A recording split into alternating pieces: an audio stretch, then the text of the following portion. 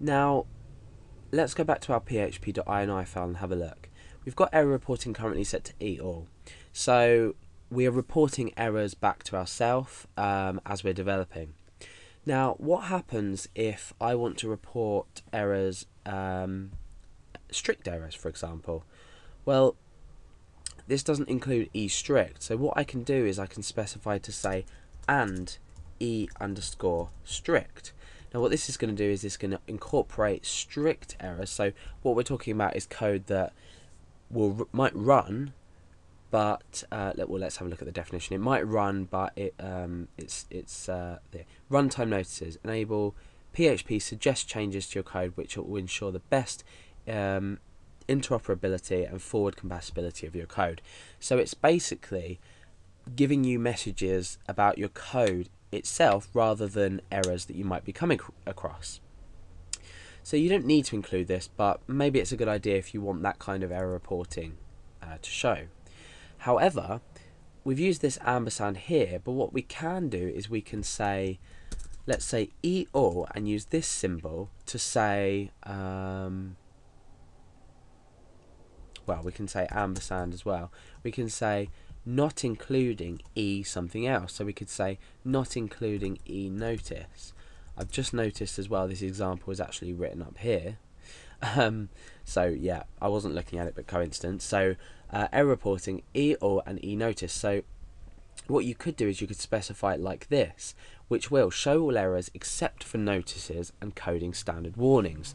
So it's not going to show it's not going to show notices, and the coding standards warning is the eStrict part of it. So remember, eAll doesn't show eStrict. Now, if you wanted to show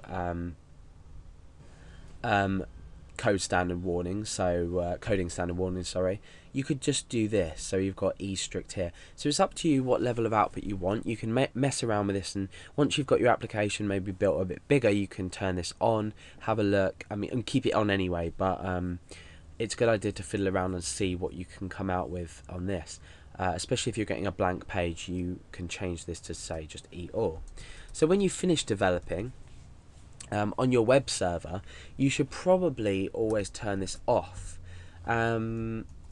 Why? The reason being is that if errors do occur on your page, especially eStrict notices, you don't want your viewers to, or your visitors on your website, to be seeing eStrict notices, nor do you want them to see errors if you've maybe trying to include a file somewhere. For example, if you're trying to include a file somewhere and it can't be found and you're returning an error, what's happening is then they're understanding the structure of your website. So for security reasons, it's probably best to turn error reporting to 0 either on your local or web server when you release this to the public. So if you say have paid hosting, you might not be able to get access to php.ini. However, you can use a couple of functions to change values, and that's what I'm going to go over just now. So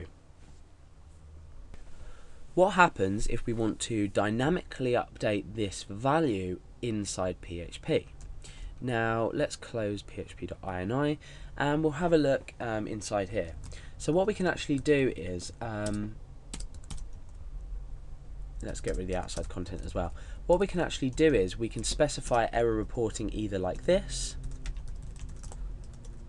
So we can say error reporting 0. I don't think it's working on my installation at the moment. Yeah, let's just get rid of that, see what happens.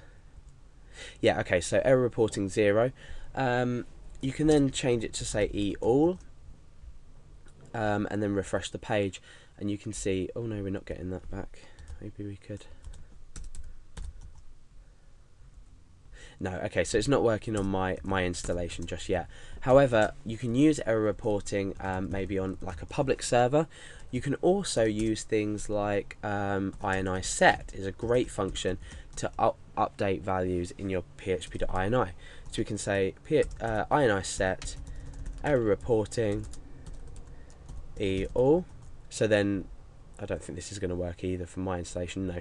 But the idea of this is that you are dynamically setting your ini file, or you're just using the error reporting function on its own to change these values. I think with the ionize set you don't need to include these, so it's just like that, regardless of whether it still works on mine. No, it doesn't.